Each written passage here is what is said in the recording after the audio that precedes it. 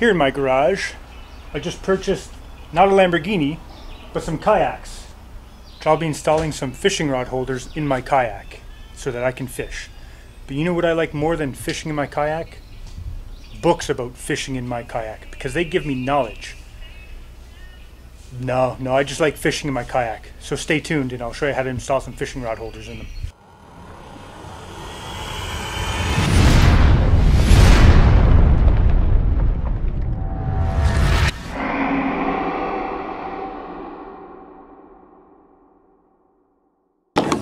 Picked up some fishing rod holders with a gasket off Amazon, which I'll leave a link in the description below. I'm going to use the gasket as a template, which I'll draw out.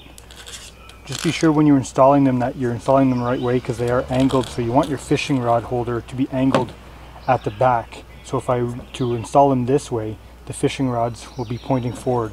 So you want to make sure that you install them that way, so that the fishing rod, whenever you put them in the hole, they're sticking out the back. And normally I would use a well nut, but because this has a gasket, the well nut has a little bit of a lip on it, so it's going to be sticking above. So I want to be able to silicone this gasket down so that no water will leak in. So I'm just going to be using regular stainless steel nuts, or stainless steel screws. So you're going to need some silicone, a Sharpie, and something to cut this out. You can use a jigsaw or whatever you have to cut it out. For myself, I'm just going to eyeball it on both sides on where exactly I want to put them, and trace it out with the Sharpie and then cut them out.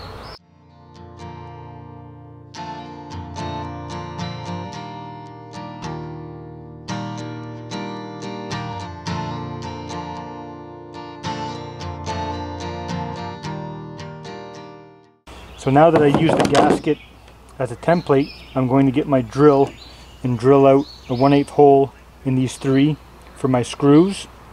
And I'm going to drill a hole here so that I can get my jigsaw or anything else to cut a round circle in here, and then I'm going to file it all smooth.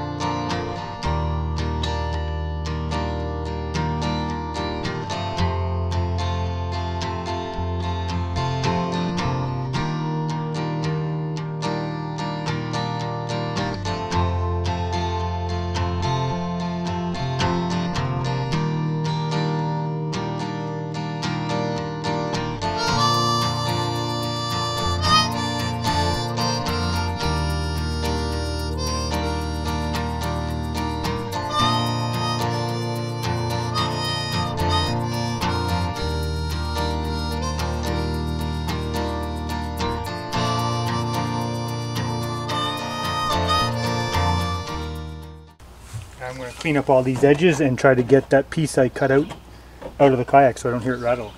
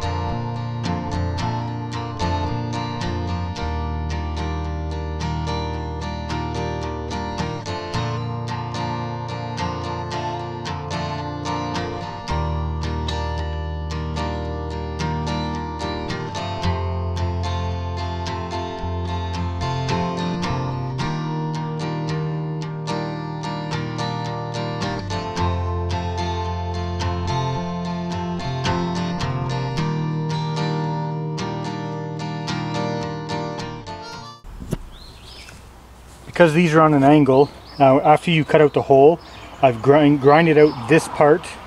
So because it slants this way, I want my rods facing the back, you have to grind out this a little bit more.